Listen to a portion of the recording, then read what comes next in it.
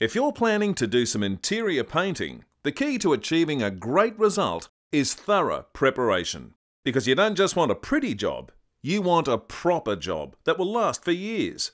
And at Home Timber and Hardware, we reckon if it's worth doing properly. Today's range of interior paints make doing it yourself a breeze, even if you're a first-timer. When selecting your colour, use a sample pot to confirm your choice, as colours can appear to change in larger areas and under different lights.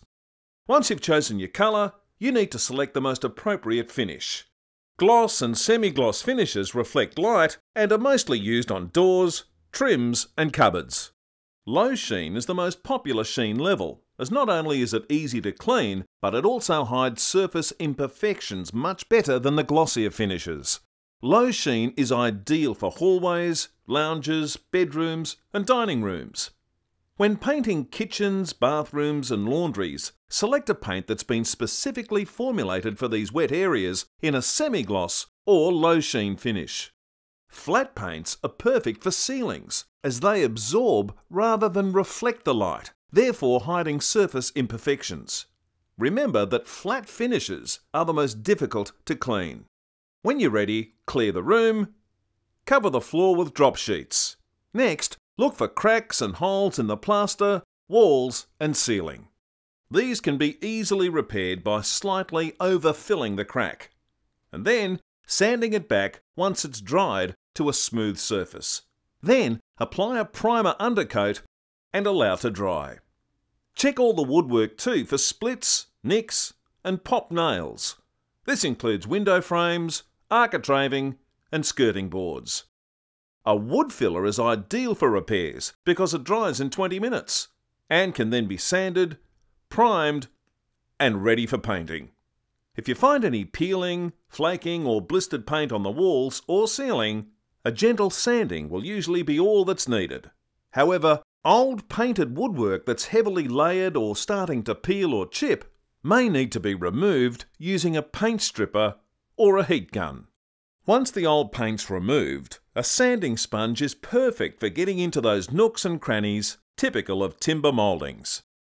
Now you're ready to give the walls a light rub down with a grade 160 or 180 sandpaper. This creates a slightly rougher surface texture and gives the paint something to cling on to. Of course, you'll need a good stable ladder, or preferably two, with a wide board between them to create a scaffold. Once everything is sanded, brush and wipe the walls down and give the room a good vacuum. If the surfaces are in good condition, then all you'll need to do is ensure that they're clean from any dirt, dust or grease before you start painting. For best results, wash everything down with sugar soap to give you a good, clean surface that's ready for decorating. As soon as the walls are dry, you're ready to paint. It's also a good idea to remove the covers from the light switches and power points so you don't have to paint round them.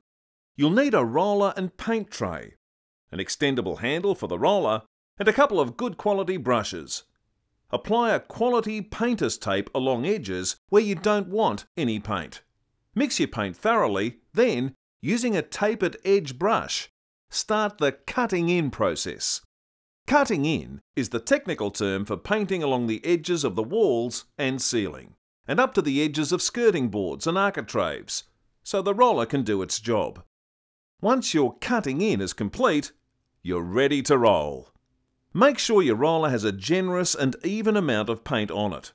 And then with steady strokes, apply your paint working 1 square metre at a time.